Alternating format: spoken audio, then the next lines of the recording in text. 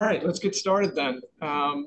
Welcome everybody to our August meeting of the San Mateo County Juvenile Justice and Delinquency Prevention Commission.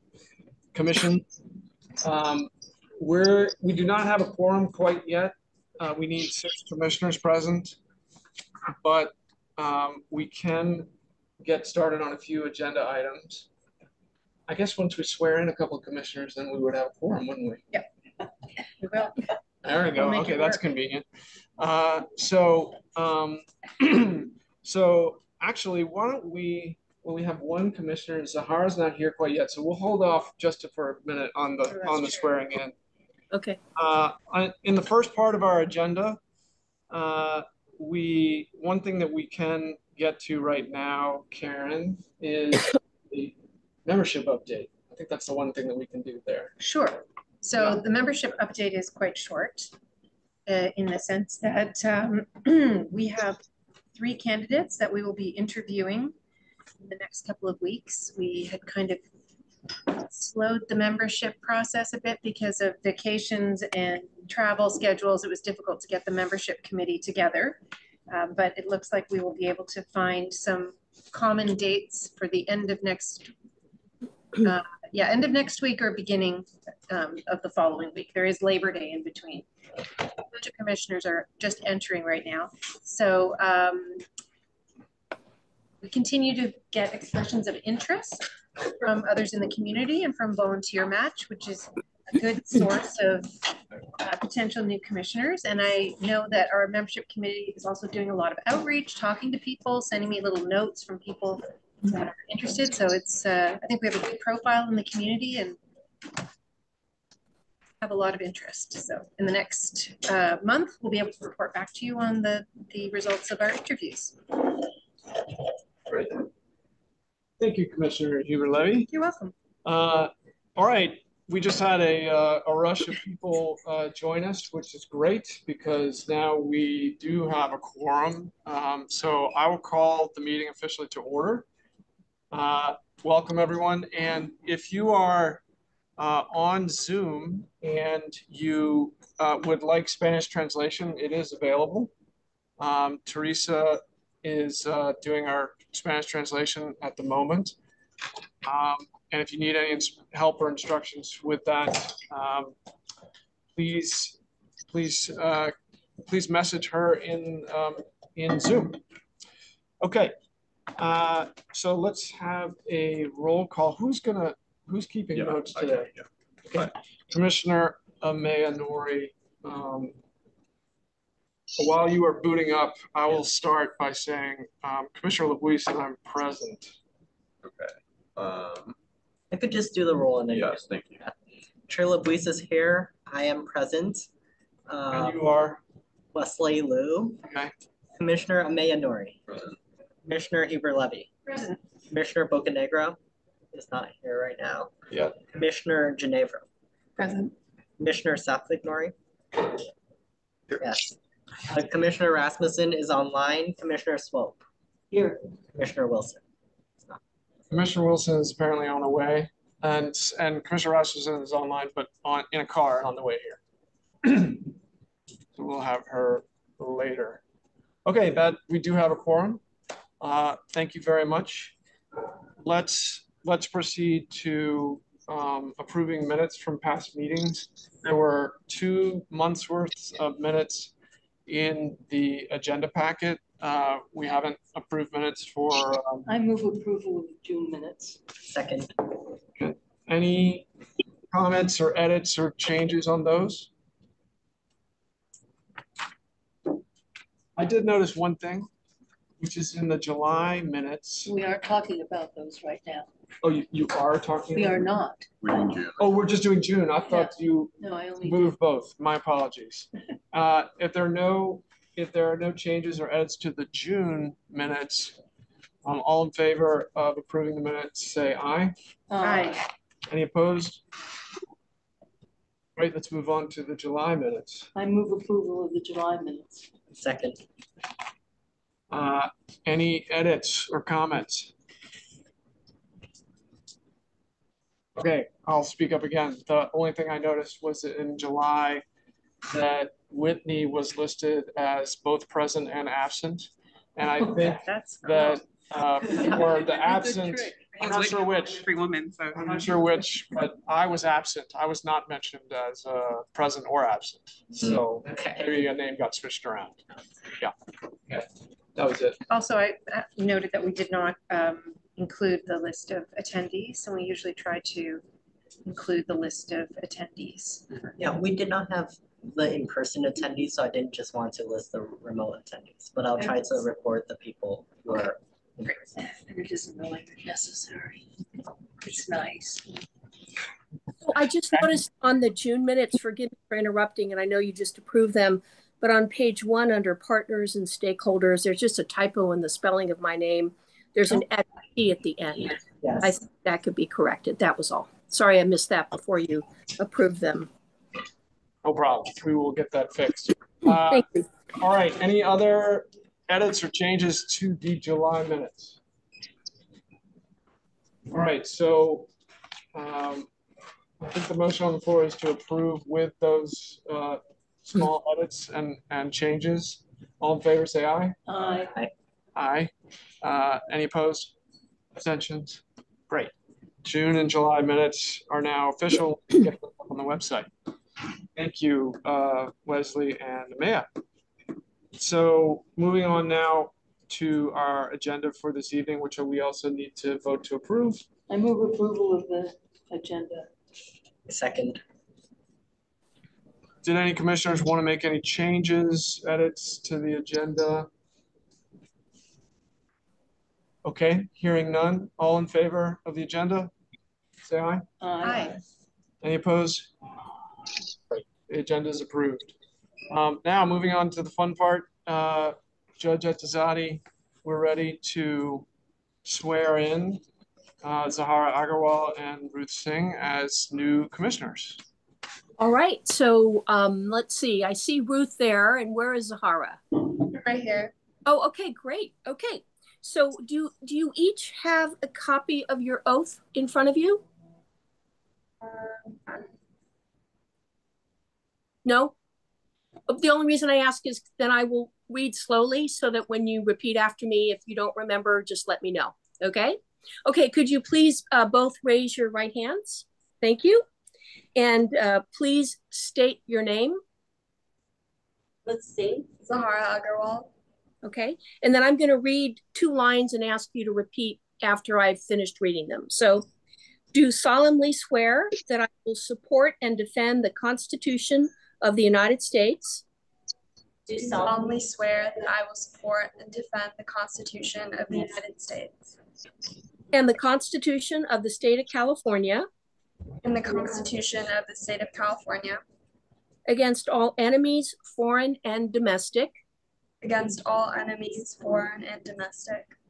And that I will bear true faith and allegiance. And that I will bear true faith and allegiance. To the Constitution of the United States. To the Constitution of the United States. And the Constitution of the State of California. And the Constitution of the State of California. That I take this obligation freely. That I take this obligation freely. Without any mental reservation or purpose of evasion. Without any mental reservation or purpose of evasion. And that I will well and faithfully. And that I will well and faithfully. Discharge the duties I am about to enter. Discharge the duties which I am about to enter. Congratulations to both of you. I will, yes, I will sign these and then get them back to Adriana so that you can sign them. And then it will be official, and welcome aboard. Thank you. Great. And just to clarify, even if it's not signed yet, they can still vote in tonight's meeting. Is that right? Yes. Yes. Okay. Okay, great. All right. Welcome, Commissioners Agarwal and Singh. We now have, what's that? At one point, what we did in the past was, or the last meeting, we also had Judge Etizadi swear the oath of confidentiality. The oath of confidentiality. I was thinking about that. I don't know if she has that in front of her. No, I had it last month because it was part of the package. So I did not have that. I wasn't aware that you wanted me to do that. Yeah, that's my fault for not flagging that in the agenda. So why don't we do that next month? And since Okay. I wasn't, Okay. You can put it in the chat if she wants. no, let's just do it next month since Okay. we're just not ready Okay. ready for it. And I also need to take that oath officially because I wasn't for last month's meeting. So The screen with the oath. we'll do it next month. Well, Yeah. you know what I'll do going forward? I'll make sure it's in my iPhone in a file so that I can bring it up going forward. I just don't have it in a file on my iPhone. So No worries. We could okay. share. Okay. Thank you. Commissioners really want to do it right now. Okay, we can share this. We can share the screen. How about this? Okay. We will share. Leslie, do you have it or is? Oh, Leslie has it, or I have it too. Oh, you've got it. Oh, All right. There it is. lovely. All right. So, Okay. were there any other commissioners who were not present last time, other than me, myself? Whitney. So, Judge Ittizati, we're doing this for 4 commissioners: Commissioner Ginevro, myself, and our 2 new commissioners. Okay. Sounds good. So all of you that are being sworn or given this oath of confidentiality, please raise your right hands. And then I'm going to just state the preamble up here. The intent of this oath of confidentiality is to ensure all commissioners are aware of their responsibilities to maintain the confidentiality of juveniles' protected information. Each commissioner must sign an oath of confidentiality. Recognizing that all juvenile case files and court matters are strictly confidential under the California Welfare and Institutions Code Section 827, please each of you state your name. Monroe LaPuise. Zahara Agarwal. And then I'm going to ask you to repeat after me. And the good news is that you have the oath on the screen. So as a member of the San Mateo County Juvenile Justice Commission, swear or affirm, and I'll just read the entire line until there's a period, swear or affirm that I will keep potentially identifying youth information, case file records, cases observed, and other protected information confidential. As a member of the San Mateo County Juvenile Justice Commission, swear or affirm that I will keep potentially identifying youth information, case file records, cases observed, and other protected information confidential. In addition, I agree to use the authority of the commission only in the interests of the youth of the county and to use discretion, diligence, and integrity in conducting the business of the commission consistent with its statutory purpose of inquiring into the administration of the juvenile court law. In addition, I agree to use the authority of the commission only in the interest of the youth of the county and to use discretion, diligence, and integrity in conducting the business of the commission consistent with its statutory purpose of inquiring into the administration of the juvenile court law. I understand this oath of confidentiality and have read and understood the operating policies of the San Mateo County Juvenile Justice and Delinquency Prevention Commissions. I understand this oath of confidentiality and have read and understood the operating policies of the San Mateo County Juvenile Justice and Delinquency Prevention Commissions. Thank you in advance for following through with this very important oath. Thank you, Judge Ittizati. You'll need to have all of you sign a copy of it. So you Yeah, need to bring I'm going to send you each a copy by email, and then if you can sign it and send me back your signed copy, then I'll make sure that it's kept on our Google Drive. Great. Okay, we're going to move on to section 2 of our agenda. And in section 2, we invite members of the public to make public comment on items that are not already on the agenda. For items on the agenda, we will also invite members of the public to make comment during the meeting. So if there are any members of the public here in person or online who would like to make public comment, you're welcome to do it now.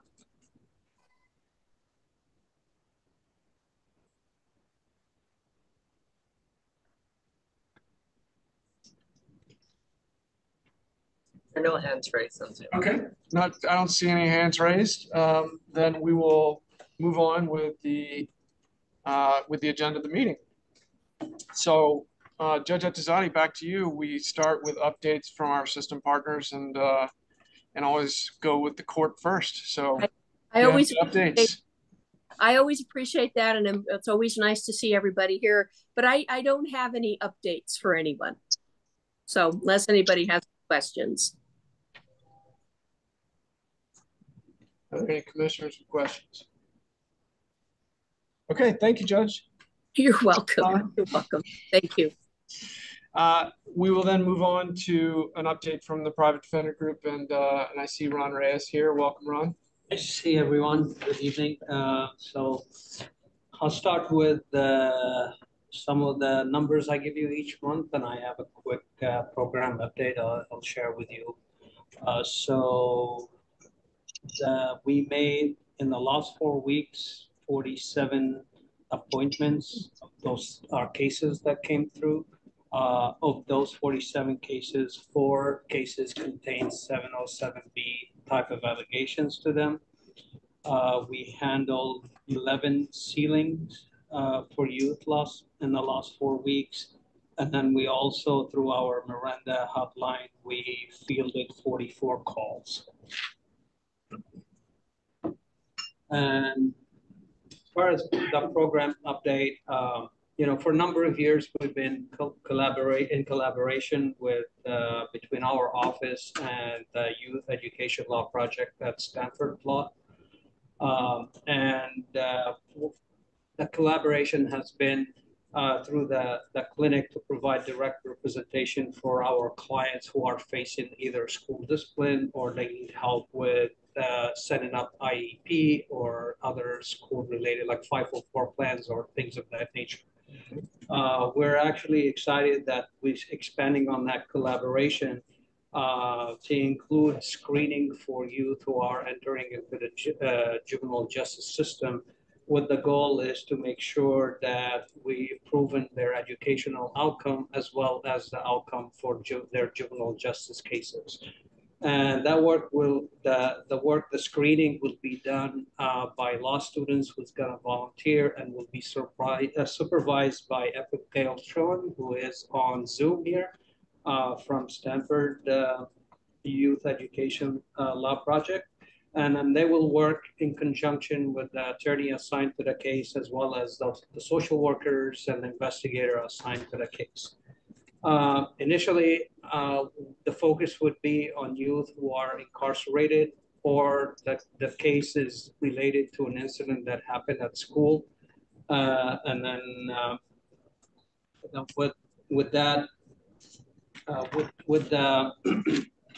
and then based on that initial screening, if there's a need for full referral to direct representation, we can make that referral to the clinic, and then they will consider direct representation. This is an area, we always talk about breaking the school to the prison pipeline, and that's an integral area of what we're doing to kind of break that pipeline. And we're very excited, and hopefully we'll continue to grow it and and then build on that collaboration. So that's my update, and happy to take any questions. So just to clarify, and I'll reach out to Abigail, but are they doing IEP testing? It'll be so. I'm sorry, which the Stanford, the Yelp program. What are they providing for you? They're going to be do initial screening. Screening for possible learning. Providing us schoolwork and give us a workup on what their situation is like in school. Do they have an IEP? Do they need one? If they do need one and they're not getting help, if they can provide the legal representation, they will do, but I defer to Abigail as well. Thank you. That just gives me a little bit more context. Appreciate it. Abigail, did you want to add anything to that? Yeah, I apologize for being off camera. I'm actually driving, but I'll be happy to come in person next time so I can meet you all and answer any questions since we're kind of up and running. But it's great to be here. Thank you.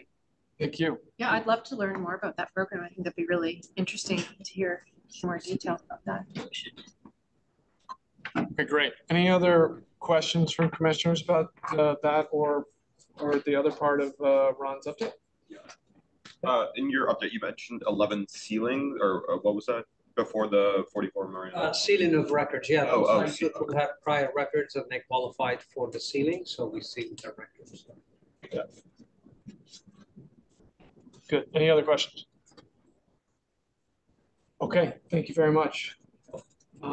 Moving on to our usual update from probation, who I see back in the second row there. Hello. Hi there. Welcome.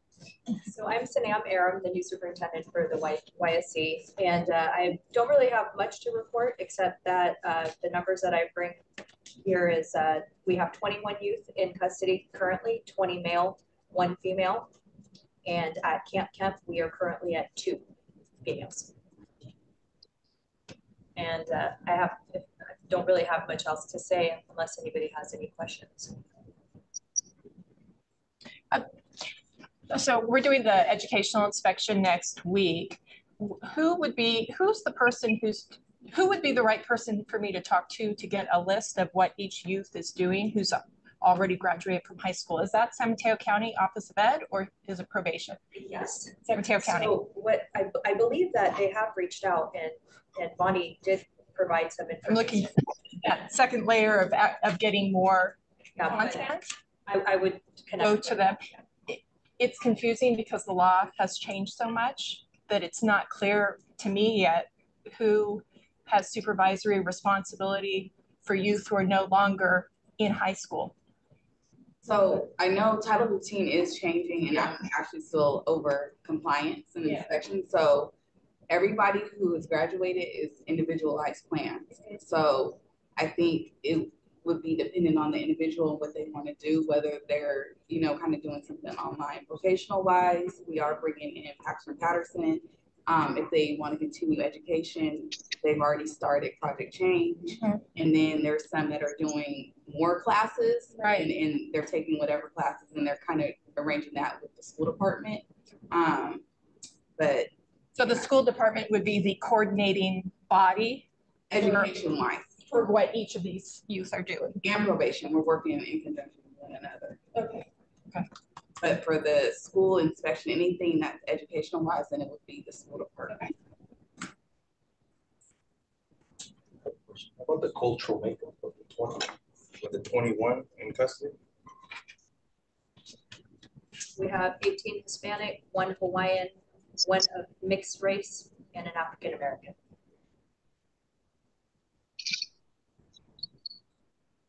Thank you.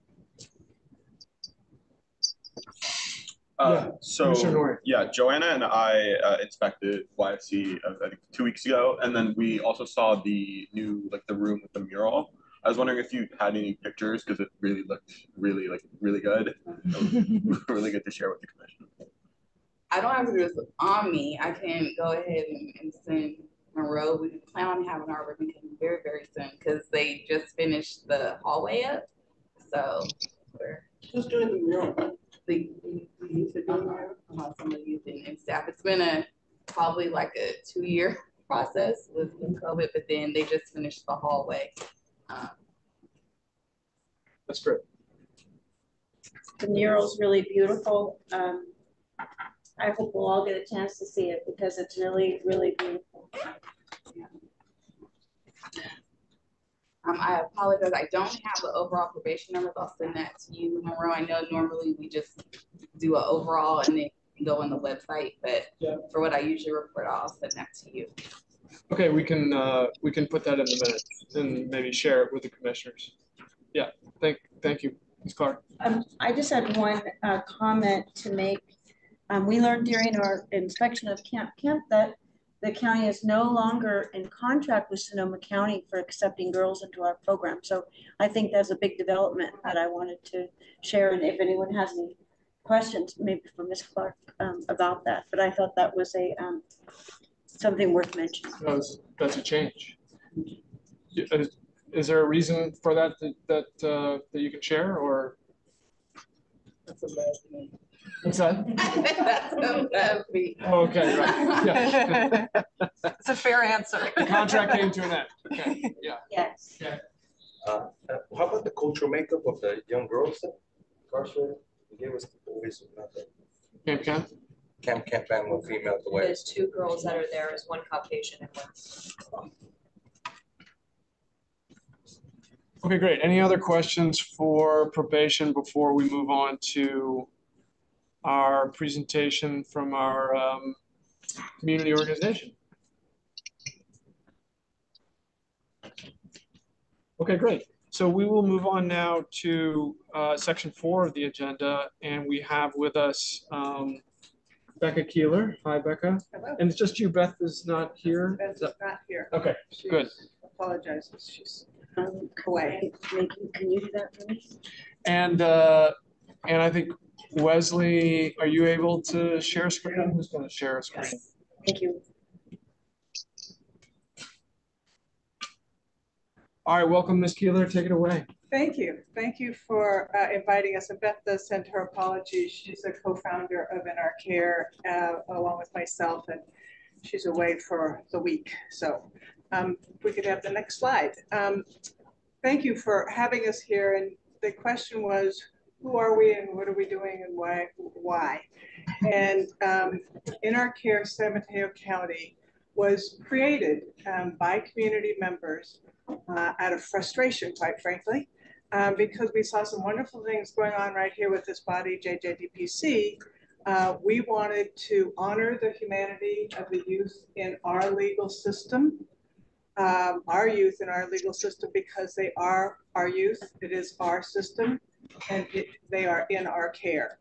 And we wanted to be able to support that effort. And to support the work that you all here at JJDPC are doing. So that really is the reason for us being created, to bring this to the community and have it help from the community to support the efforts that you are all supporting. Currently, there's approximately 50 community members and counting moving forward. Thank you. So we have 2 main priorities. We can see that we could add to those more rapidly than we can pay attention to. But our 2 main priorities are, number 1, in February of 2022, you passed Resolution 2022-02, which was asking the district attorney to please stop charging youth as adults. And that has kind of not gone forward, and much to all of our frustration. And I just want to do a little history on that. Probably most everybody in this room knows this, but interestingly enough, in the 1700s, in this country, we charged anybody over the age of 7 years of age as an adult in the 1700s. Yeah, I know, we've learned, thank goodness, okay? When I was a youth during Vietnam War, we were sending children to war that didn't have a vote. And so we reduced the age from 21 to 18. And fortunately or unfortunately, that came down to our juvenile system as well. And the juveniles now are considered adults at 18 years of age. If you look at what the Supreme Court says and what as well science says that full frontal lobe maturation doesn't take effect until somewhere between the age of 24 and 26 years of age. So I think we still have some growing to do, personally. But what we really want to do is amplify your resolution and get the community's support. And to that effect, we are working. We have met with District Attorney Wagstaff. We have met with Probation Chief Keene and McCaskill. We've met with several of the supervisors and intend to hopefully meet with all the rest of them. Anyone else that any of you think we should meet with, please let us know. We're here to put your efforts forward. But we're trying to gain support, and I think we're doing that. We're getting some really good feedback, and had some more this morning from one of the supervisors. We're organizing the community, bringing various groups within the community that have similar efforts that are crossover with what we're doing, that are wanting to work with us. We're more powerful the more numbers there are.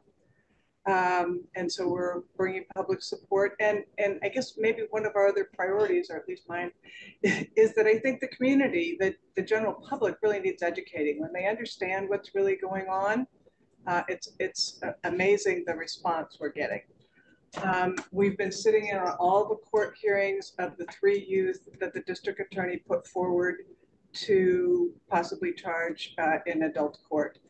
And if I may just take a moment to thank Judge Edazadi for her wisdom this morning of following the letter of the law and keeping one of the youth in the youth system that was created for them, because they aren't fully mature. And because as not fully mature adults, they also, interestingly enough, have a lot more ability to be rehabilitated. And most of the youth, this is actually true of adults as well as of youth, but most people that go through the legal system and go into any kind of incarceration, most people come back into our community. And so it's also something that we're putting forward is it is not only to these youth's best interest to be able to be rehabilitated in a youth system, it's to the community's best interest to be able to have them come back into the community as healthier, rehabilitated people than they went into the system.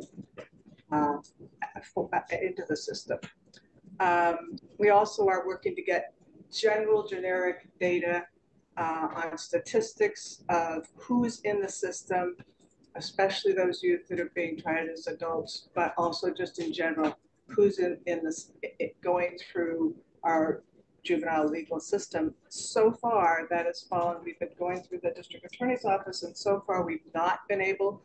That's been rejected, I believe, 2, I'm not sure, it might be 3 times now. So we're trying to find a better way to get that information. If anybody has information on that, that would be helpful also.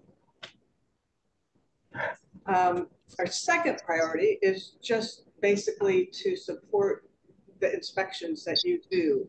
I was kind of appalled to find out that these inspections are mandated, and yet I've seen the inspections that you did from last year, and very little of those things have evidently been implemented. And this was very, very frustrating that it's mandated that the inspections be done, but not that there's any implementation of the recommendations that you've made. So we're helping to inform the public and various organizations that are, as I said, also interested in similar crossover things in regards to youth in the legal system, pulling them together to talk with our Board of Supervisors and powers that be to hopefully bring more pressure or recommendation or awareness of the recommendations you're making and why these are important to have implemented. We do have a new website. Shout out to Karina for our new website. Please take a look at it. And we did a tour, thanks to probation. We did a tour, a really nice tour of both facilities, both the YSC. It was very helpful and very, very thorough. And it was really helpful to actually see what it looks like as opposed to just kind of hear and wonder. So we got to see YSC and we got to see Camp both. So those are the things that we've been working on in regards to that. And I want to back up just 1 second in regards to the tours and some of the things that were very evident to us. I'm not sure, but I think between the 3 youth facilities, Camp Glenwood, which is not being utilized at all, the YSC and Camp Kemp, I think there's room for over 200 youth. And it's serving 21, I think you said, and 2 girls at Camp Kemp, which to me is a vast underutilization of services, a vast underutilization of taxpayer funds. There's so many things. It could be a step-down program. One of them could be used as a step-down program. Could be used for drug and alcohol rehabilitation. Could be used for the vast homelessness that's going on in our county. in our whole country, but in our county. There's so many better uses. And so one of the things that we've really tried to say to probation is that we really want to partner with them and help in whatever ways we can to make some of these changes. And in talking with Chief Keen, he has said there's a lot of the programs that he's not able to bring in, and we understand this very well, because when there was a larger population, we're thankful there's not, but when there was a larger population, they could partner with big organizations to bring in the programs. And now there's a very small population and nobody wants the small contracts. So what we're putting out to probation is that we are talking with the community and talking with members of the community, organizations, small contractors that would be willing to come in and take these contracts, and even volunteers that would be willing to come in and do this. So ways that we can bring better programming to the youth, and we'd really like to partner with probation in regards to that. Okay, what's next? So there could be a million things on this list, but we only have bandwidth for a few.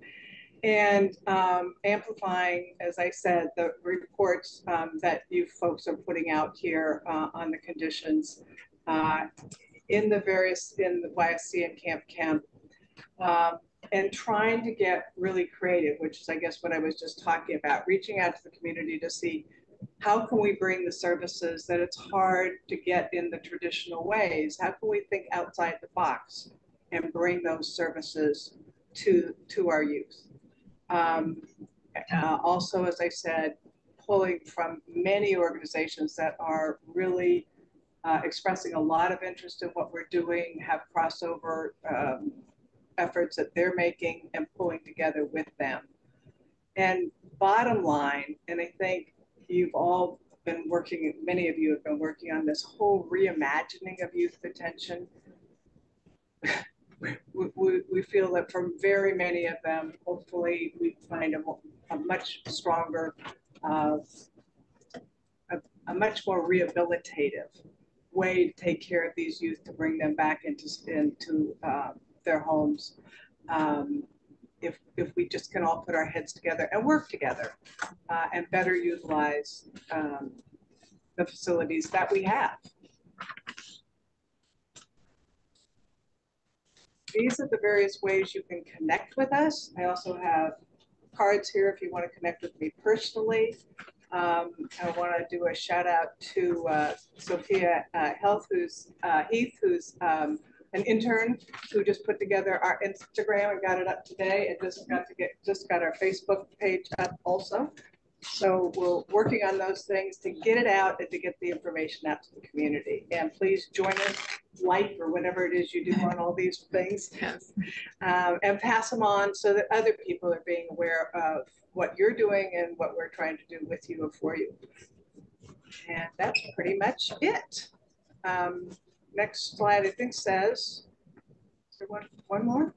Yeah, muchas gracias. Thank you. I'm happy, if you have questions, I'm happy to take them, but I know you also have a full agenda, so I'm also happy to speak with you afterwards. Either way, thank you. Thank you. Yeah. Are there commissioners who have comments or questions for In Our Care? Commissioner Rasmussen. Thank you. I just wanted to say thank you. I think it's a huge compliment that an organization was formed to support our work. I mean, that is a huge statement. So I appreciate that all the hours and time that everyone in your organization is putting out there so generously to support our work, to elevate our kids and their needs. So thank you. Thank you, Commissioner. Thank you for all you do. Just a quick question. I know the thanks, of course, for your work, but are you currently partnered with any organizations? I know you said that you were meeting with some individuals and officials, but do you currently have any like nonprofit organizations that you're partnered with? That are not technically partnered with us. We have several we're in conversation with, and if you have organizations that you think would be good for us to reach out to, definitely. We've got a list. We're just trying to work through it slowly, and we're actually having some people start to reach out to us, which is really pretty cool. Yeah, that it's like, oh, you know who we are? So that speaks volumes to the work that you're already doing. So yeah, well, yeah, thank you. And yeah, again, if you have organizations that you think would be a good complement, we'll reach out to them or connect them to us. Either way. That's good. Perfect. Thank you.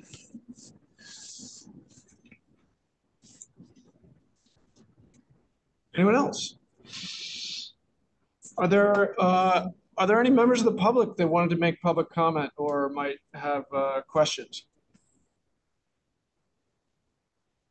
Who are present here or online? I do. Hi, I'm Tiffany Uhila Hotel. I'm actually an applicant. Um, sorry, I'm not on camera. I'm trying to multitask right now. But I'm the executive director of Anamatangi Polynesian Voices here in East Palo Alto. I'm happy to be on this call. Thank you so much for that presentation. I personally will be reaching out to, sorry, I forgot Becca. Yes, I'll be reaching out to you as we are starting an initiative around restorative justice and keeping the family units together. And that means starting with, well, we started with the youth in the summer and we're zooming out to continue the care with the parents. So I'll be reaching out as an organization to support this work. Thank you. Thank you, Tiffany. So Becca, it sounds like there's a dialogue with Chief Keene and like you're going back with service providers, etc. We've presented that to him. Okay. We've not gotten approval for him from him for an additional conversation. Okay, thank you. But yes. Anyone else? All right, thank you, Ms. Keeler, for coming and telling us about your work. We appreciate it. Thank you. Yeah. Great. And good. I have not run out of battery yet. I can still see the agenda. We're going to move on to section 5 of our agenda and have commissioners give updates on current projects. The big one of which right now is inspections. So Johanna, I put you as giving an update and then inspection leads also, because I assume you wanted to pass it around to people. I certainly do. Yes. So inspections are underway, and I think we had some issues because we have several youth commissioners who went back to school. So we started and then we needed to come back to finish some of our inspections. So we're in that process now. I am working with Paul on the camp inspection. I'm also working with Amaya on the YSC inspection. Wesley is also on that team. We'll be returning to finish looking at the documents when we find a date that works for the facility. If everyone wants, if our other leads want to go around, I guess it'll be you, Monroe, and Melissa, give an update, and then maybe we could talk about how we want to present them when, and if we need to hold another special meeting this year. I think now would be a good time to make a decision on how we're going to move forward on that. Sounds good. Okay, great. Thank you. I will just, so you mentioned Camp Kemp and the YSC. Another facility that we are inspecting is Canyon Oaks Youth Center. And the team is myself, Commissioner Hubert Levy, and Commissioner Swope. We did visit Canyon Oaks last week, conducted an inspection, got a lot of good information. There may be a few other bits of information that we need to collect, but we are starting the process of producing a draft report. And I have not discussed this with my fellow inspectors who could object, but personally, it seems to me like we have enough information and probably can get enough information to maybe produce a draft before our next meeting. I think so. I would agree. Okay, great. So we're getting some kind of agreement on that. I think that draft should be pretty complete. There might be a few changes that the commission wants to make when they get to review the draft, but I'm hoping that by our October meeting that we should be done with the Canyon Oaks inspection. That's excellent. Yeah, to give us more room to talk about the other facilities and other inspections in the future meetings. Thank you so much. That's the update on Canyon Oaks. Thank you. Just say too that this kind of a point that was raised from last year, there are no court referred wards of the court at Canyon Oaks right now. So we were not able to interview any youth. And there haven't been any over the last year. Correct. Yeah. So there's nobody like you that Kim. There are different ways. So Canyon Oaks is a facility that supports youth who have mental health conditions, and they can be referred to Canyon Oaks through various ways. We have jurisdiction to interview and to see information on kids that are there that have been placed there by the court. In the last 12 months, there have been no youth placed there by the court. They've all been referred by their school districts. And we still chose to go forward with the inspection because it's still a location that is actively considered by the court and by different county agencies for placement of youth. So we went forward with the inspection anyway.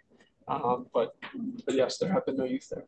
So until Judge Edizadi tells us not to inspect, we'll continue to inspect. He's giving us Commissioner Wilson, do you have an update on the education inspection? The education inspection is going to be on Monday for the Youth Service Center and for Camp Kemp. And then on Friday of next week for Canyon Oaks, we have the largest inspection team ever, and I spell that with an E-V-A-H. There are so many people. If you're on the educational inspection team, raise your hand. 1, 2, 3, 4, 5, 6, 7. I think there are like 10 people total. Team effort. Team effort. Yeah, You cannot have a quorum of the commission on this. Oh. For the Juvenile Justice Commission, I believe. No.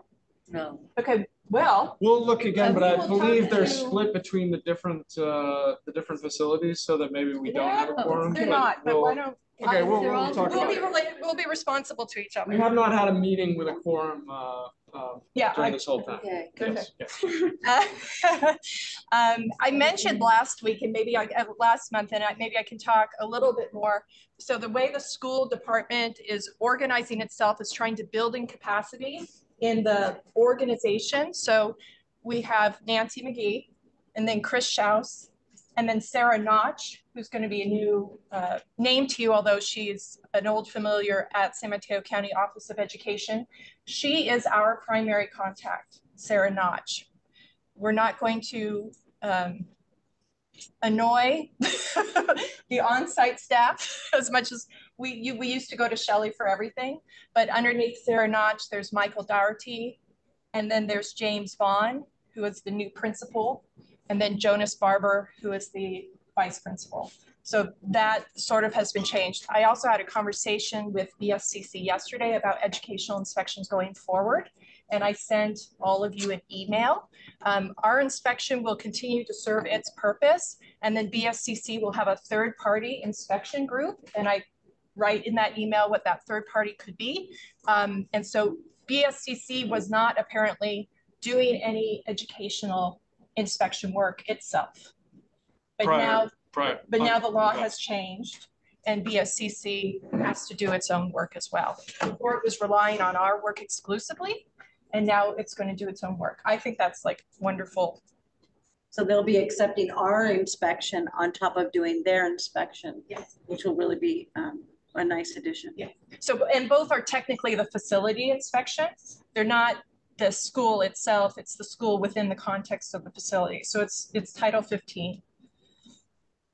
I think that's everything about education. Thank you so much. I just wanted to do a clarifying point. The reason why there were so many folks on the education inspection is because we had 2 new commissioners sworn in today. And it's really important that we get folks trained as soon as possible. So next year, the team is really ready to sort of branch out and we can send one member here and one member there. We start every year with folks who aren't trained, then it slows down the process. It takes longer to do. So maybe and this was the only inspection that hadn't started yet. Yes. So that added the extra numbers. So I don't know. I was hoping that they could continue so they could be trained so that next year we're equal. Right. So that was my hope. And I think the education team is also larger because last year probation didn't allow the commissioners under the age of 18 to participate in inspections. And so those younger people are very excited to be on the education team because they get to see every facility in one swoop. So those are the circumstances. I promise Monroe and I will figure out how to be legal. Compliant with the Brown Act. Thank you. You not only cannot have them meet as more than 6 commissioners, since we now have 12, 7 is our quorum, but you can't do it additively either. Right.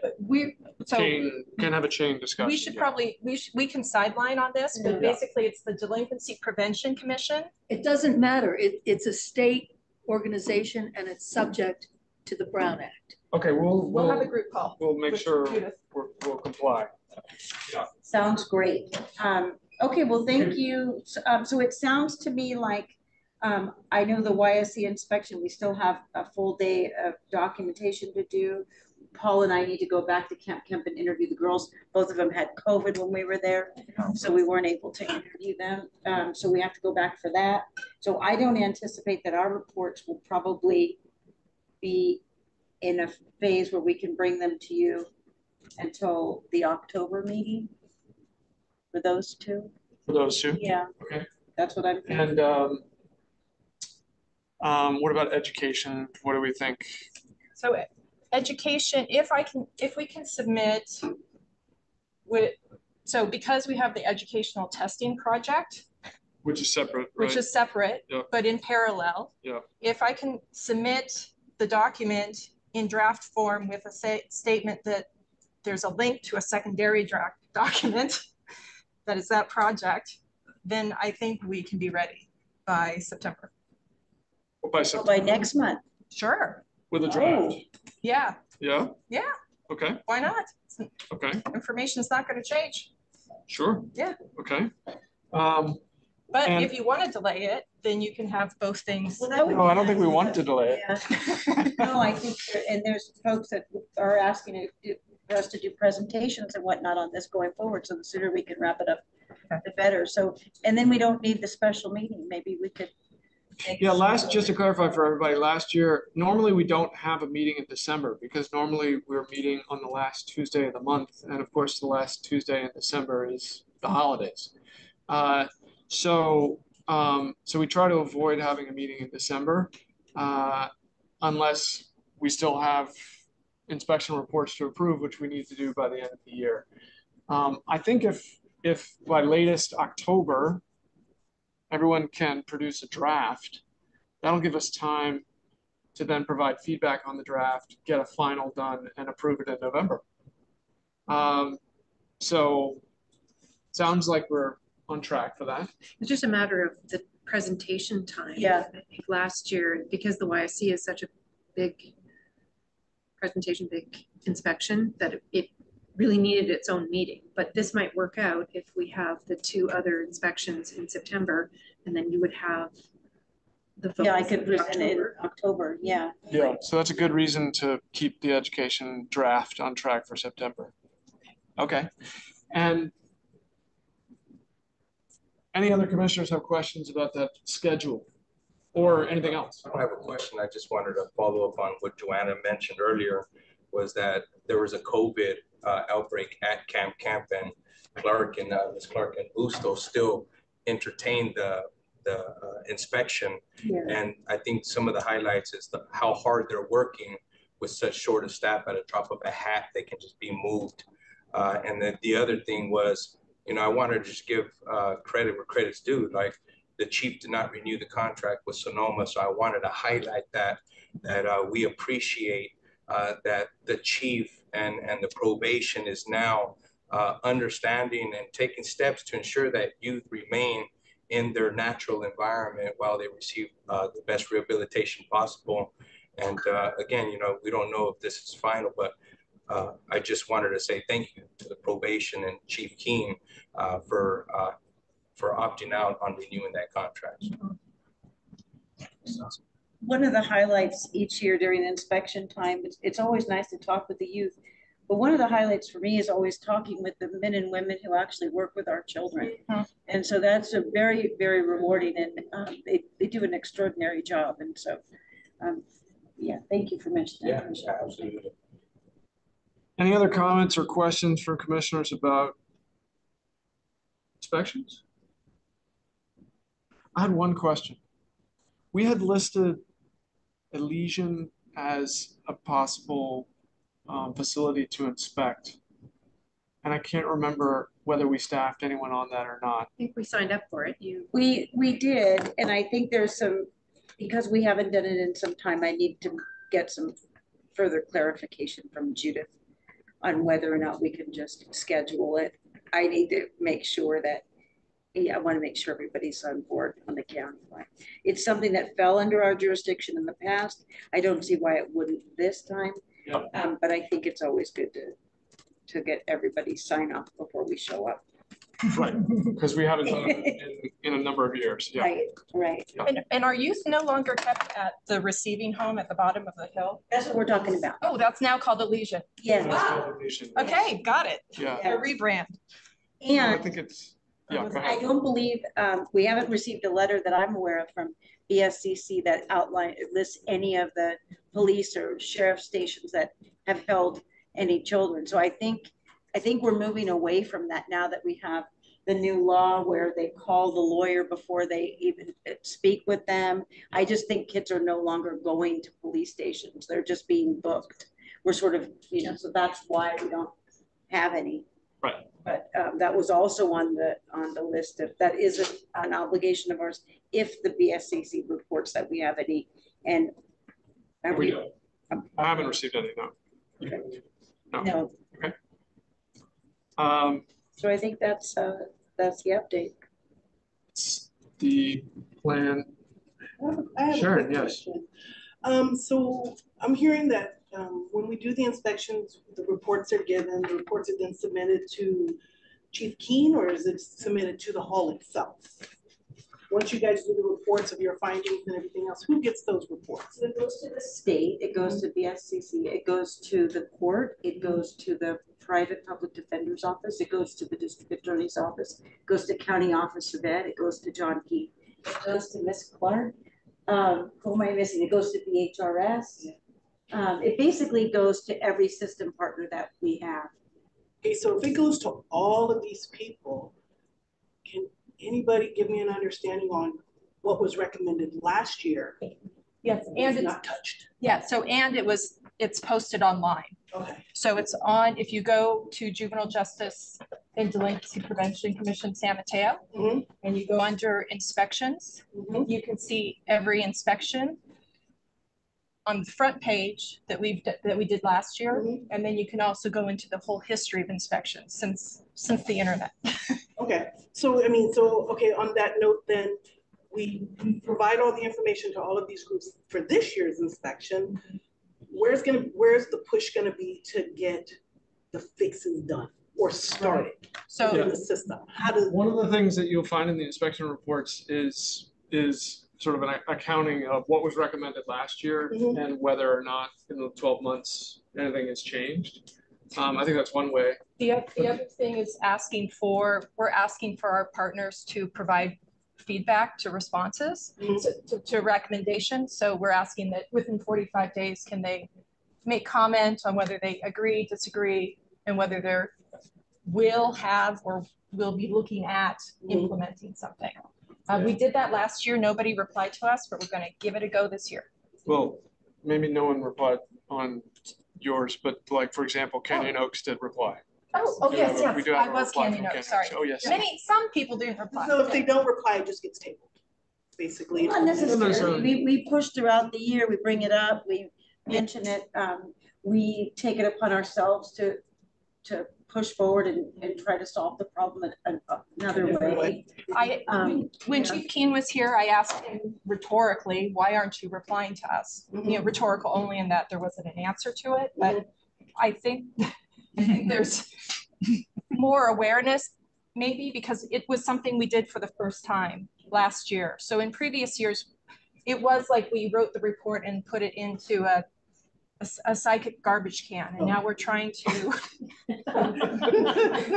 your words. Yeah, it's all my words.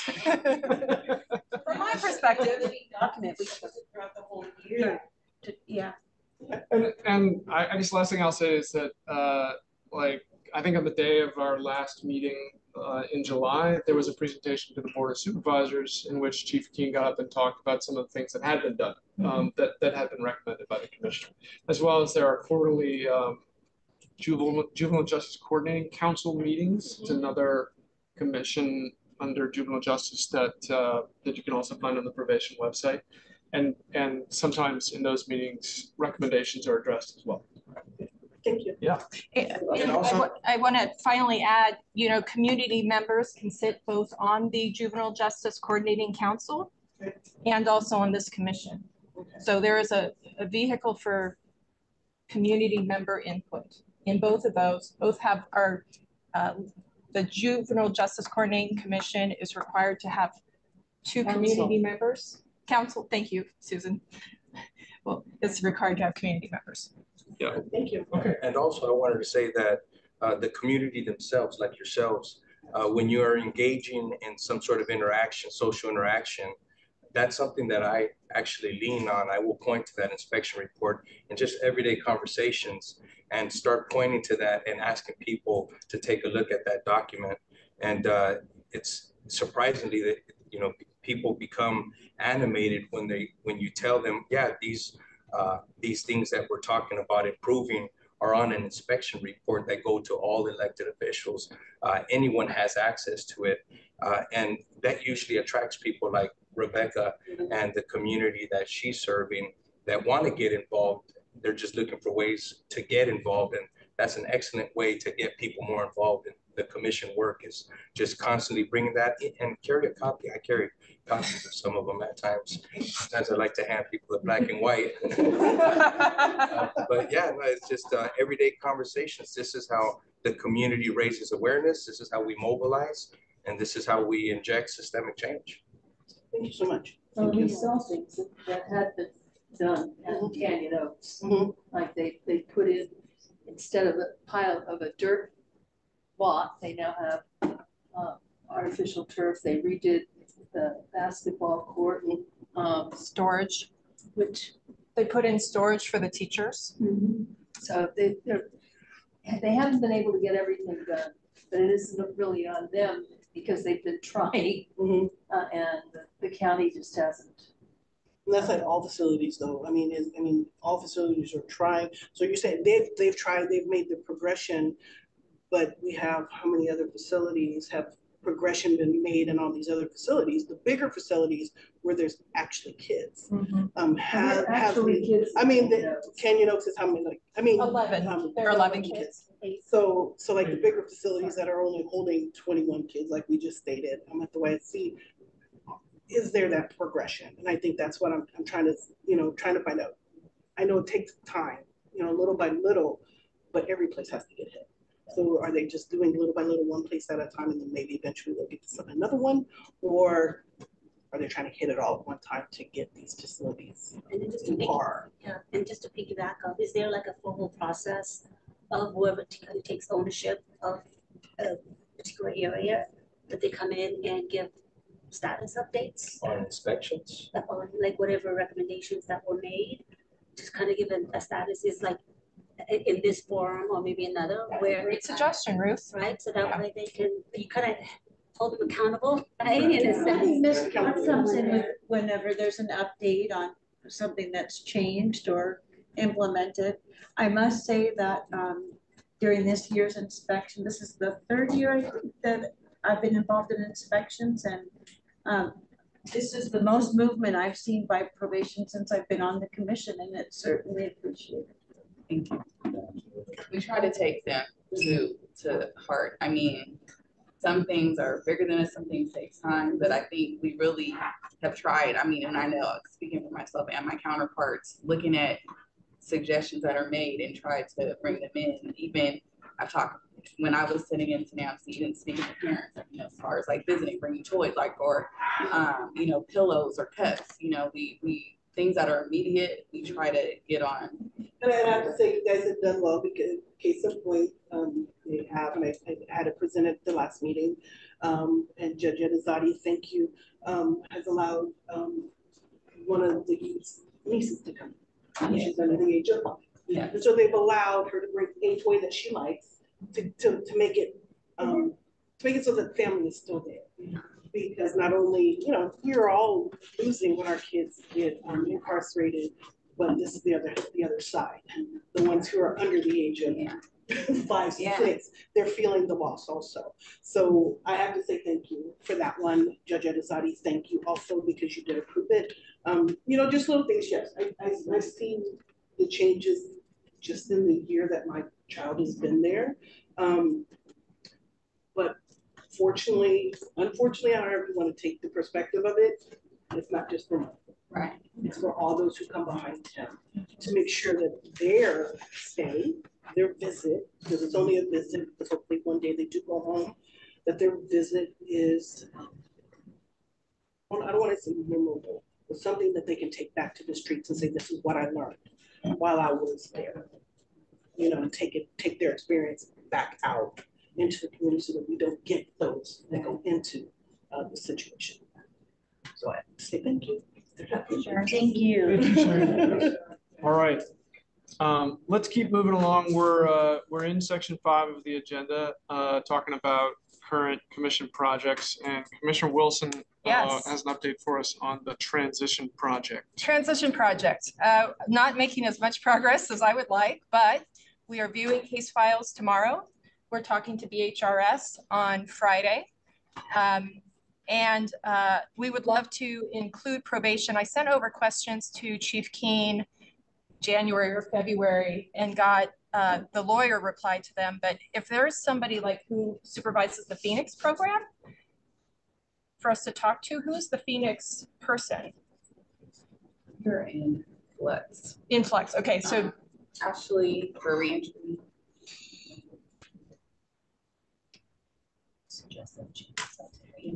You can reach out to maybe just send some. You can send it to me, and then that way I can get it to the appropriate person. Okay, great.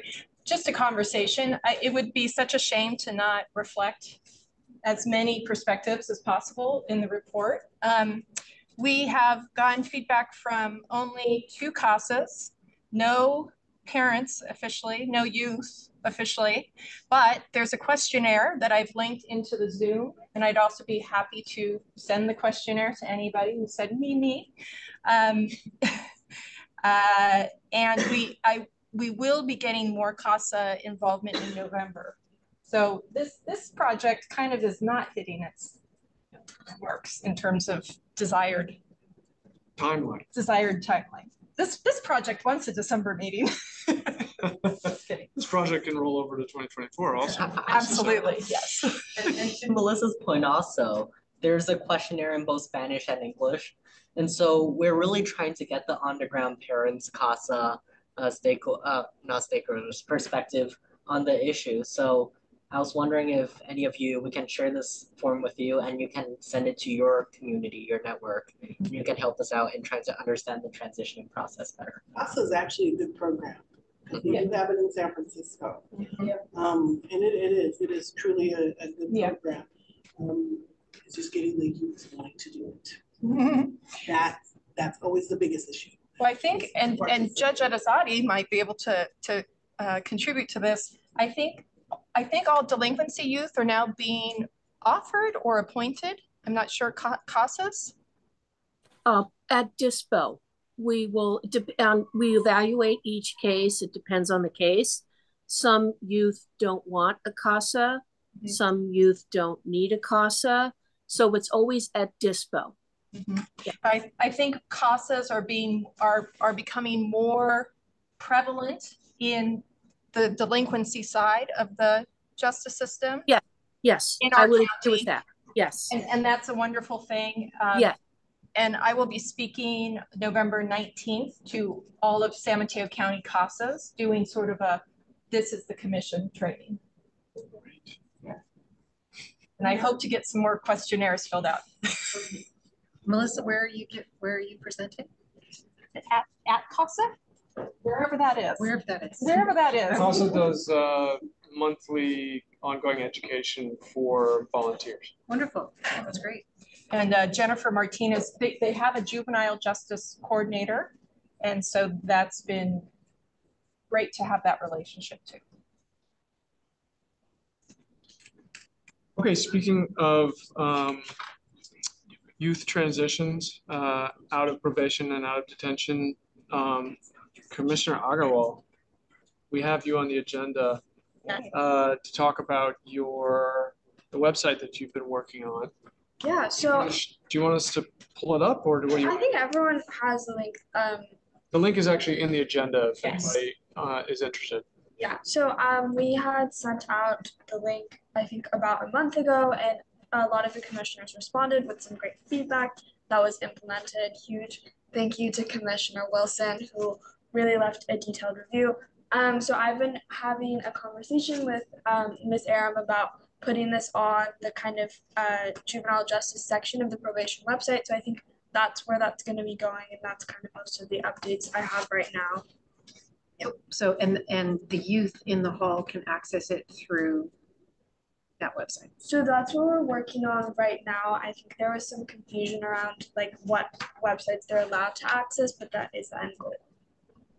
Yeah. So the link that is currently in the agenda, has that been revised to include the feedback that you've gotten? Yes, it has. Yeah. Wonderful. Good work. Thank you. Any other questions for Commissioner Agarwal? If we did have time, it might be useful to put it up so people could see it, don't you think? I'll let her decide. Okay. Yeah. I mean, we can. I also think like all of the commissioners have seen it. It was sent out, but you can. Still a work in progress. Yeah, I mean, you guys can also. The link is in the agenda packet, and we sent it out. So if you want to take a look, you can. Great. Okay. Thank you very much. We'll keep moving along now to section 6 of the agenda. This is where we talk about get announcements and bring up any new ideas or new business. And I think that I read the minutes from the last meeting. There was a mention of the tattoo removal services, but Commissioner Rasmussen has new news on that. And you wanted to update us on that. Well, yes, and I basically wanted to let the community know as well that we have, there is a tattoo removal program for San Mateo County that's run through the Police Activities League building in Redwood City. And Jennifer Martinez is the contact there. Youth can fill out the application, have their parents fill out the application, and they could go down and get their tattoos removed free of charge. They schedule appointments every 8 weeks until the tattoo is completely removed. So there's that program that's available to anyone who's interested, again, through the Redwood City Police Department, and it's located at the Powell Building. And then most recently, we've been working to see if we could get the company New Skin to come into the juvenile hall to remove tattoos for the kids that are in the hall. And so we were able to identify this company New Skin, and they have received approval from probation to come in.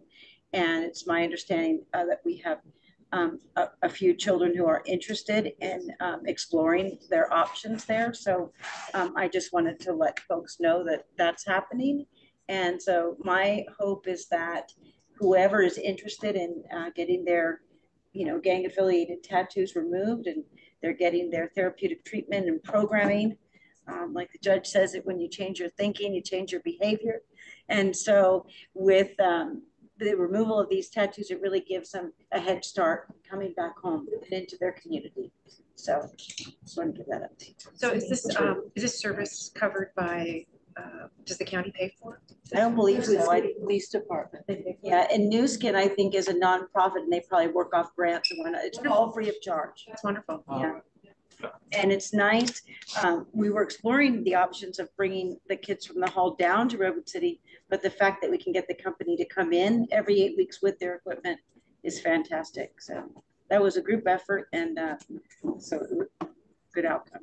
I guess it's positive modeling too for any of the youth who do it, and they're kind of setting a good example for the exactly. It sends a message, a ripple through the ripple. Is it any tattoo that they can get removed, or is it just affiliation, like related tattoos? Well, I think because we don't always know what's an affiliation, right? And so I'm sure there's some discretion, but I have not heard that, it's they really scrutinize them. If they want the tattoos removed, then that's good. Yeah. Good example of helping to source programming and services for the hall. Thanks, Commissioner. You're next. Also, in the updates and announcements, there was wanted to talk about resolutions that were passed at the County Office of Ed Board of Trustees. I know that we have Chelsea Benini is here with us, and I know she does a lot of work. She supports our work as well with the County Office of Education. And there was two things that have come up recently that I thought it was important to highlight. One was, as many might remember, back in January, they had voted to close Gateway. Yeah. And I know that raised quite a few concerns. We were kind of surprised by the sudden announcement that they were closing and what was going to take their place. And we know that they provide valuable services to kids, mostly in the system, who are having trouble with their home schools. So we were very pleased when they extended the closure back in May of 2022. But I'm absolutely thrilled that on June 30th, they have rescinded the closure of Gateway outright. So we will be, Gateway is saved, and it'll be staying open and serving our children, which I think is a huge bonus for them and for our community.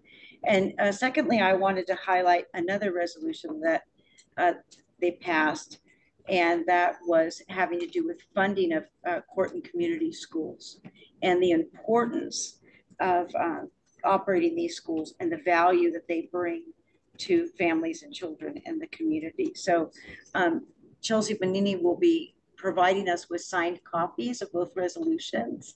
But I just wanted to put it out there that this is some work that's recently been passed. And if anyone has any questions on either of these, I'm sure Trustee Benini would answer any questions anyone might have. Well, it might be interesting maybe to get, I know Janae Luttrell used to speak to us and update us on salient points with the court and community schools, and maybe with Gateway to remain open for the future, we could get an update at some point in time when we have some time in the agenda just to understand further investment and what the programming will look like there. I know there was a lot of talk, not a lot of talk, but there were a lot of plans in place for the type of supportive programming that should be there, and some issues with how to provide that level with the declining enrollment. So just be interesting to hear how that's Janae Luttrell was our contact, and then Shelley Johnston, and Shelley Johnston has left the County Office of Ed, right? So who is our new? Chelsea's putting her hand up. Okay, good. Oh, Chelsea, are you off mute? I am. I apologize for not being able to be there. Can you hear me okay? Yes. Okay, great. I don't have too much to share, but I just did want to say that there has been, during this time when the school was slated for closure as of June of 24, and that's what we rescinded in July this year. There has been an ongoing process that our county superintendent has been undertaking with the schools or the districts, I should say, who mostly have been using the site. And so that's underway, and there's a lot of discussions around, what the needs are, how things could be different, or, if anything needs to change. So that's ongoing. And then As of, you will see actually in the resolution when you have it soon, that part of the rescission of the date by the county board was in anticipation of putting in place an ad hoc committee of the county board members, which was actually effectuated at our meeting last week. So we now have an ad hoc committee of our county board to also listen and understand what the needs are around Gateway. And even broader than that, I think the conversation is broached, and I've had discussions with the supervisor staff and supervisors Corzo and Mueller in connection with their ad hoc, or whatever they called it, their subcommittee, to discuss the future of Camp Glenwood, which was in response to this commission's requests for further discussion around step down and all of that in your report on the reimagining. So we will, 3-member ad hoc committee, hope to meet with their subcommittee and also just other stakeholders in the community, so we can hear as board members, since the schools, the Court and Community Schools, are under our purview. And so it's up to us whether to close them or not. So it would be terrific if there could be perhaps an opportunity to meet with a subgroup or an existing group of this commission with our ad hoc for the county board. And we'll be meeting tomorrow to start setting up our calendar. So if somebody wants to reach out offline, that would be fantastic. So thank you. Thank you so much for those clarifications. And I'm very pleased to hear about this subcommittee, because I think sometimes our facilities, our court and community school facilities, get overlooked because they serve a smaller portion. But I appreciate the passion and dedication that you bring to the table to make sure that their needs are being met. Thank you. You're welcome.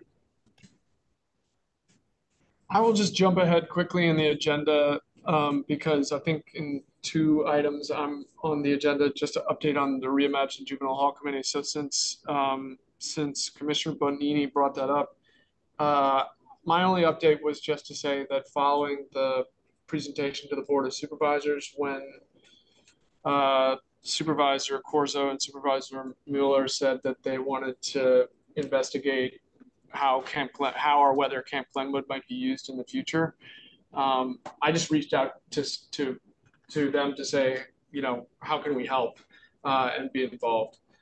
So I think that the Board of Supervisors has mostly been in recess and taking some vacation in August, so they haven't really gotten started on it yet, as far as I know. But I just wanted to update the commission that I had reached out to their offices. That was all.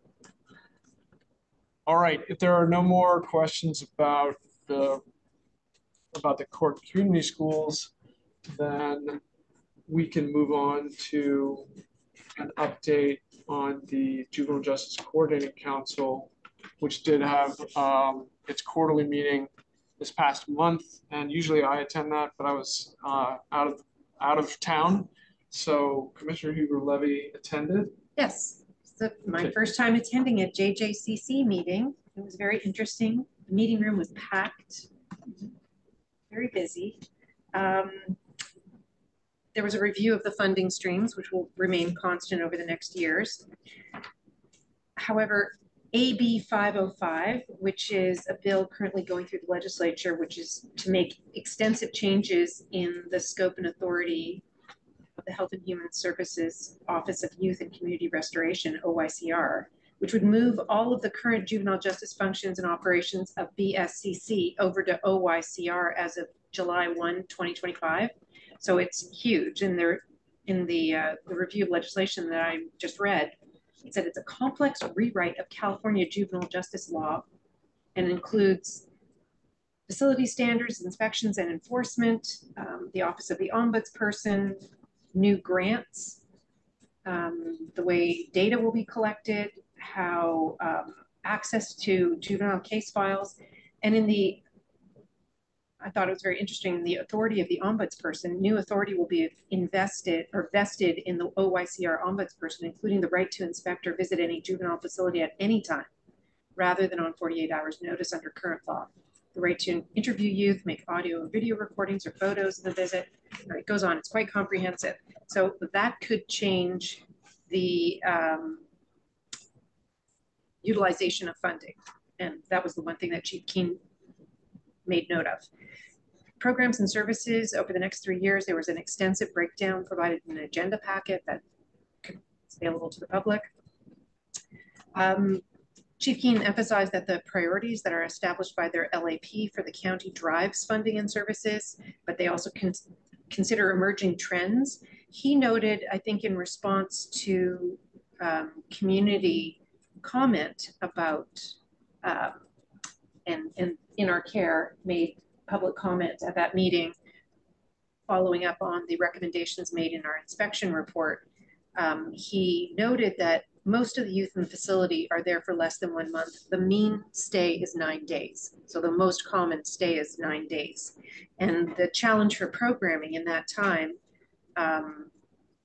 is that, you know, the low youth population is a good thing, but it impacts the abilities of the providers to provide services for that limited kind of stay. And it's not even just having small contracts, it's having contracts that can be very nimble timing wise. So they are looking for modifications to programming contracts in order to be more nimble, to provide more limited term services available when they need them, i.e. for an advanced sexual offender program, mental health services. And they're hoping that in the next LAP, the focus will be primarily on preventative programs in the community. He also pointed out, what's an LAP? It's the local action plan. Yes, Local action plan that they do every 5 years. Okay.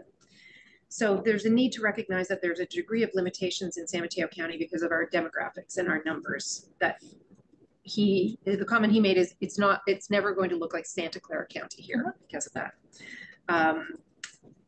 The conversation about the actual in-custody population and realignment population projected that it will not be above 6 from realignment. So we're talking about small numbers. Over what time period? Yeah. You know? In the future. In the future. It's a prediction based on what they know now, but nobody can guarantee what will happen. Right. But based on current trends, they're projecting not more than 6 from the realignment. In the secure track. Oh.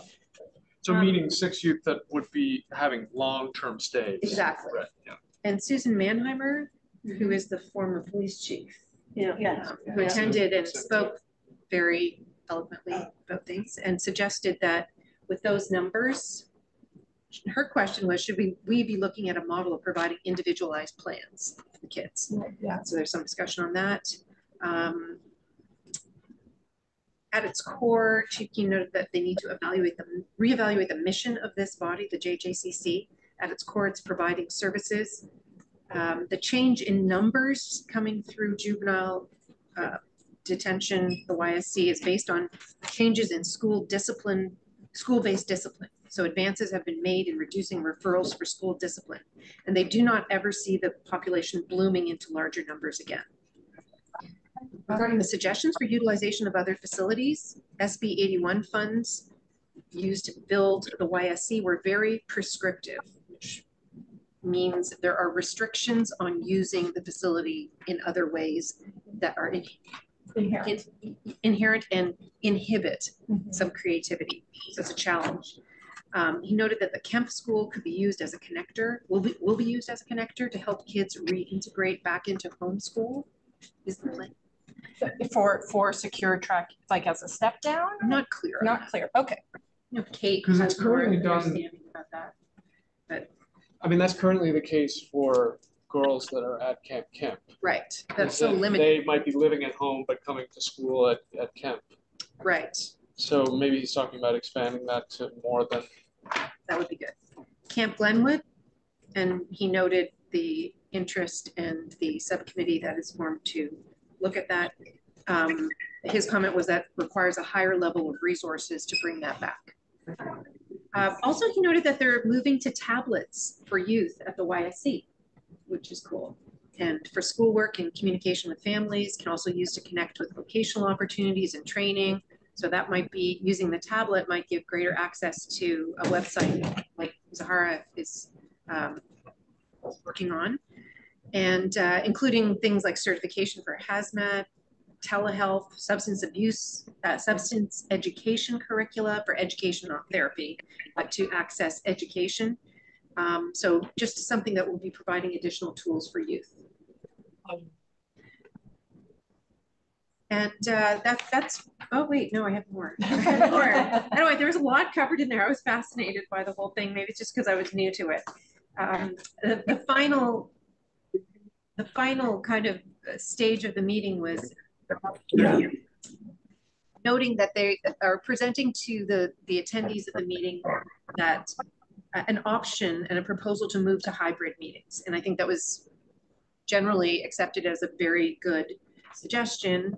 And then there was some discussion about how members could participate remotely up to 2 times. Voting members could potentially fully participate from satellite locations as long as it was agendized, and quorum has to be met in the main meeting. That was interesting. So, but from that point on, meetings will be recorded and made available to the public and will be hybrid to allow public participation. And the county council is going to clarify the rules for member participation. Right. But I think that was a real positive, because I think at the beginning of the meeting, Beth had actually raised the point that that would be something that would be very much welcomed for the participating public. So, Commissioner Rasmussen. So thank you so much for that detailed report. I also was in attendance at that meeting, and a couple takeaways for me were knowing that there's this 5-year local action plan, and basically they use that as the roadmap of where money is going to be spent and what programs are going to be utilized. And I think that Chief Mannheimer really hit it out of the park when she said that the current action plan is really sort of out of step with where we are with our numbers, you know, post-COVID, like the world has changed, right? And so the term that I heard her use was on-demand services and individualized services. And I really think that that's the direction that we're going. Because if we really want to rehabilitate kids, we need to meet their individual needs. And while the mean number may be 9 days, we have quite a few kids that circle out within 3 and 4 days. And then we've got a dozen that are there, you know, anywhere from 30 days to 2 years and counting. So it's the 30 days to 2 years and counting are the ones I'm concerned about, the ones who need the more intensive programming, the more intensive therapies, because we have them for a longer period of time. I think to say the average stay is 9 days, well, that's true, but we also have half of the population that's been there for a considerable amount of time. It wasn't the average, it was the mean. Right. Most common. Oh, the median. Mean. No, mean is average. Is the average. I think median is the most common.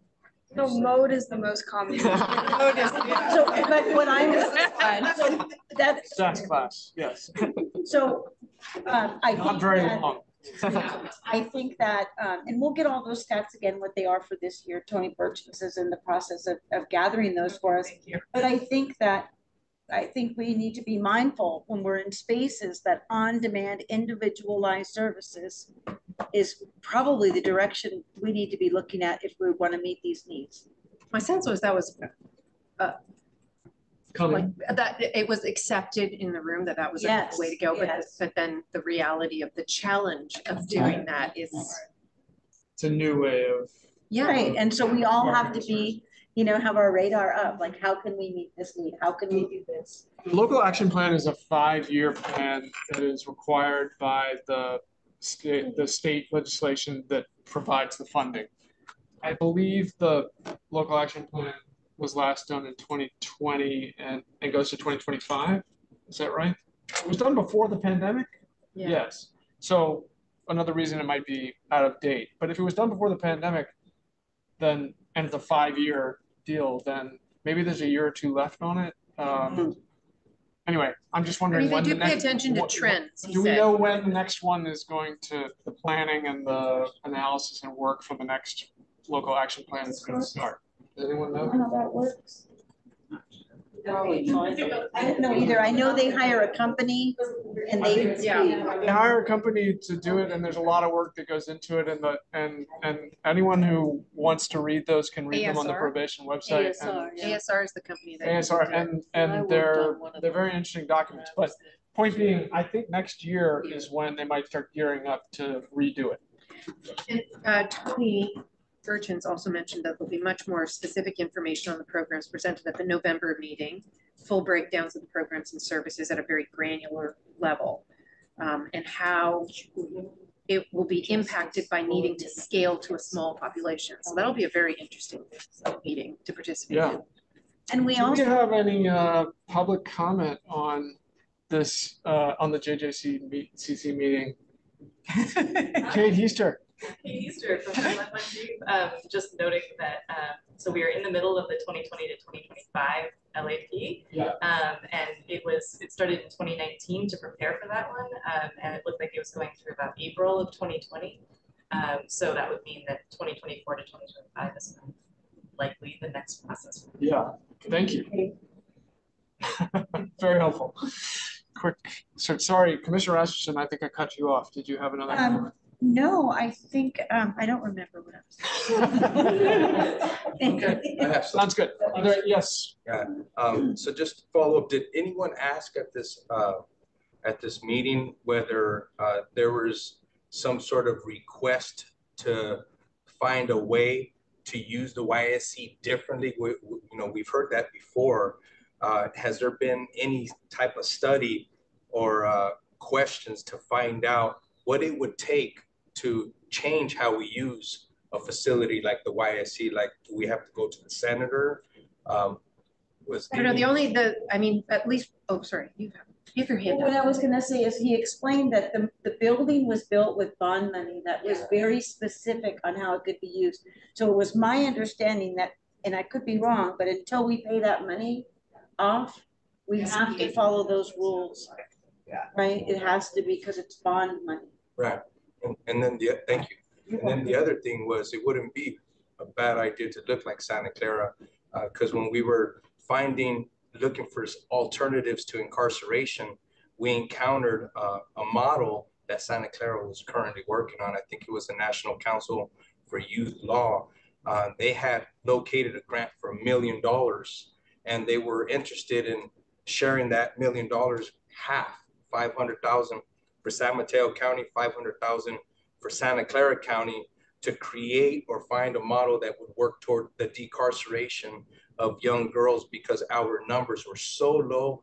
We had the prime situation to really find out how that model could look, and it was unfortunately overlooked by our probation. So I think that as we move forward now with this chief talking about individualized treatment, I think that would be something that we should probably explore as a commission, to find out if there's any other models being used around the country or here in California regarding the decarceration of young girls. All right, before we move on to our last public agenda item, are there any other comments from the public on what we heard about the JJCC meeting and the discussion there? I had one more comment. I'm not the public, but you're the reporter, so go ahead. Yes, if there's, I don't see any hands raised online or in the room, so go ahead. Supervisor Corso at the end of the meeting did request that she thought it would be useful for the JJCC to have current information on the utilization of facilities, the population in facilities. And Chief Keen had responded that it's not really relevant to the mission of the council, but I think that the discussion led them to a place where they realized, in order to consider how to be nimble about contracts and how to plan for the future, one needs to be very aware of the numbers and the trending of the numbers. So there was some discussion about how those numbers could be provided to that meeting, and Supervisor Corso, and Chief Keen mentioned that those numbers are typically provided to this meeting so that they could get them from this meeting. So Supervisor Corso and I were talking about how it made sense for us to get the same information And then you guys would only have to do it once. So whatever we kind of come up with collaboratively as the relevant information, perhaps we could just set it out like kind of in a chart form, like here's what will be useful on a monthly basis for us. And on the quarterly basis, you would have it for them too. So we can talk about that offline. And we were also interested in getting on the prevention side of getting data from the police departments. Like where is it, what's the arrest data? How do we know where we need to put in prevention efforts if we don't know where the arrests are taking place? And we maybe, let's say we put in a bunch of money in South City and South City's doing much better. Okay, well, maybe we can move those funds next door to San Bruno. So I think that data is important to know where the monies need to be spent. I've had a difficult time obtaining arrest data, and I think the supervisor is interested in finding out how can we get all of that data so we can really make informed choices on where we're spending our money and where we can make the most impact. Yeah, and on that note there, City Council, Lizette Garnica, was able to provide me Redwood City, specific Redwood City data that they have a dashboard on. And the data was pretty alarming that I just got a hold of. We're going to be discussing that tomorrow at a town hall, but the Redwood City data specifically to that city is alarming, and it should be concerning. And it makes sense that Redwood City tends to be the most incarcerated city, followed by San Mateo, and then San Bruno and EPA tied for third. So I think that that's a great idea, that we start making contact with different police departments and finding out if they all have a dashboard like Redwood City Police Department has recently shared, that if they can mirror that, because it makes our job very easily to find out which cities we need to focus on when we're out there in the community doing the work that we do. Is it on their website? I'm not sure it's on the website, but I got it on a slide, and I was pretty impressed with the data that Redwood City's keeping, and I'll be sharing that. Sounds like a good reason to revive our data dashboard project. Yeah. Yes. And really quick, I want to give a shout out because Chief Keene said that school districts are now changing the way they discipline, and so that he doesn't expect these numbers of incarceration to go up. So a big shout out to all the Board of Trustees that are really doing the work to modify and find different ways of disciplining our kids rather than just putting the police on them. So a good job. I know Chelsea's up there. My friend Jennifer Blanco is normally there as well, but it's a big shout out because that's awesome. That the chief has taken notice of that, and I think that we should all take notice of that too. So thank you. All right, let's move towards adjournment here. We had one more update, which is that the commission is going to have an annual retreat before our next public meeting.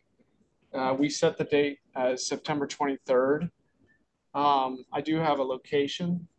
The Congregational Church of San Mateo is going to donate space for us to meet. And last year, the county also gave us some catering. So logistics look like they're coming together for September 23rd. And the next step is to get our agenda set. So any commissioners who are interested in working with me to discuss what that agenda should be, I see hands going up. That's great. Reach out to me on email. We don't have to decide it right now, but we need to get a little group together to get the agenda set for what we're going to talk about at the retreat on September 23rd. I didn't, but I can. It's fine. You don't have to do it right now. What's that? The same facilitator we did last year? We won't. Okay. We won't. We have a new facilitator? No, I think no facilitator. No facilitator I'd like this to year. recommend someone. His name is RJ from Half Moon Bay. This guy is good. Yeah. He's really good at what he does. Let's talk about it in a little subcommittee where we talk about agenda. The link or contact details? I will.